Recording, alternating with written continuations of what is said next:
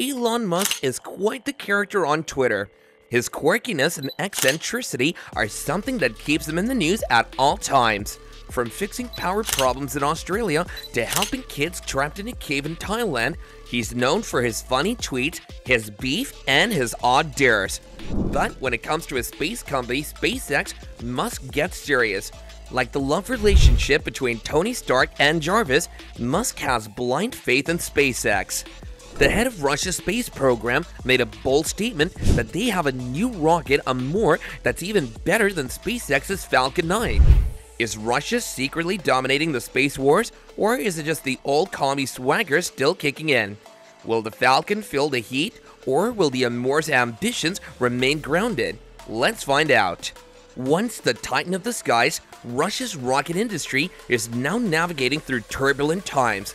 The sector is grappling with challenges like aging technology, slashed budgets, and the Ukraine conflict deterring Western alliances. It's a tough pill for Russian leaders to swallow, let alone explain to their space-proud populace who cherish their cosmic conquests. Amidst this backdrop, Roscosmos chief Yuri Borisov took the stage at the Tsiolkovsky State Museum of the History of Cosmonautics, a sanctuary of space lore. Addressing a crowd peppered with eager students and wide-eyed tourists, Borisov launched into a bold proclamation. He pitted the Falcon 9's respectable tenfold reuse against Russia's new star on the blueprint, the Amur CNG rocket. With a twinkle in his eye, he declared the Amur CNG's first stage wouldn't just match, but potentially decimate the competition by being reusable up to a staggering 100 times. This, Borisov beamed, will rocket its development costs into a black hole of profitability. Russia's space program is striving to keep up with the rapid pace set by SpaceX, which has launched an impressive 36 rockets in 2024 alone. Russia, on the other hand, has managed only 6. Yuri Borisov of Roscosmos aimed to reassure an audience curious about this disparity with claims of Russia's future prowess in rocket reusability. SpaceX has recently marked a milestone by launching a Falcon 9 rocket for the 20th time, while Russia has yet to recycle a rocket's first stage even once. The Amur CNG rocket, powered by compressed natural gas, remains a concept rather than a reality, despite being touted as a budget-friendly rival to the Falcon 9. Initially promised for 2026, the launch of the Amur CNG has been pushed back to possibly 2028 or 2029, casting doubt on its materialization. Even if the Amur CNG does take off around 2030, history suggests that achieving frequent reuse like SpaceX's current rate could be a journey spanning decades for Roscosmos. Russia's space agency, Roscosmos, has been stirring up excitement for its Amur rocket, which is still in the conceptual phase. The Amur, a medium-lift rocket, is said to be inspired by SpaceX's Falcon, the trailblazer of reusable rockets. With similar features like landing legs and grid fence, the Amur aims to make spaceflight more economical, boasting a potential payload capacity of 10.5 tons to low Earth orbit for an estimated $22 million.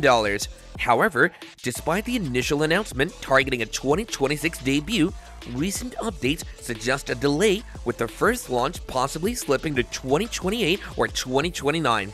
This has led to speculation that the Amur rocket remains a blueprint, with its existence and development still uncertain. SpaceX, on the other hand, has been setting impressive records with the Falcon 9, which has seen a booster fly for the 19th time, showcasing the company's rapid advancement in rocket reusability.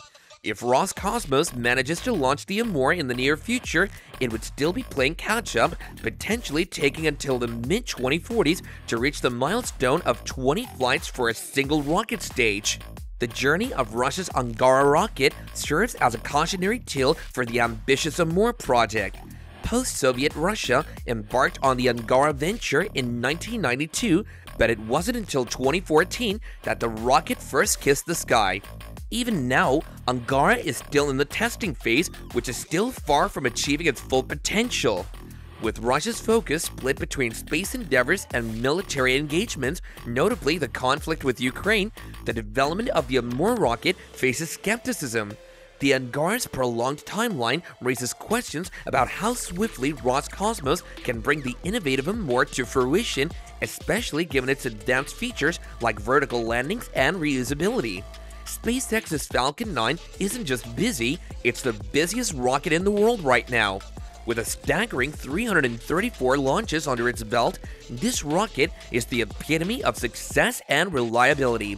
In just the first quarter of the year, it's seen 300 successful landings and 271 reflights of its first-stage boosters, showcasing an impressive track record. SpaceX is not one to rest on its laurels. Out of a whopping 148 planned launches for the year, 39 have already been completed, surpassing last year's total of 98. The Falcon 9 continues to break new ground, achieving its 20th booster landing recently, a testament to its unmatched reusability. Looking ahead, SpaceX isn't just aiming for the stars, but also for a new milestone of 40 landings for a single booster. Given their history of making the impossible possible, this goal seems well within reach. What truly sets SpaceX apart is its rapid pace.